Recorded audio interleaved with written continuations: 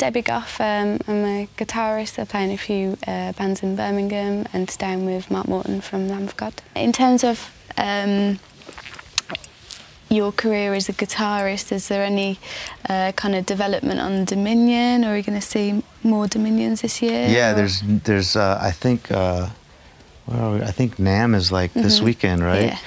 So we just premiered 4 new Dominions, 2 new X Series and 2 new Pro Series at NAMM this weekend. So there's going to be a new line, and the sort of specs haven't changed, just kind of the finishes. There's 4 new finishes, and yeah, so that's cool. It's cool to freshen those up a little bit, and yeah, still playing the Dominions. It's still my guitar. I love it. It was really sort of came together as, in my mind, a combination of some of my favorite more classic vintage kind of guitars, like a Telecaster. To me, it was a Telecaster and a Les Paul put together, which are like my favorite guitars. And I wanted to put all the elements of those that I loved together into a modern guitar, and Jackson gave me the opportunity to do that.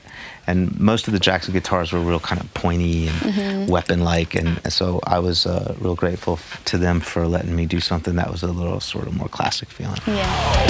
Colossal hate.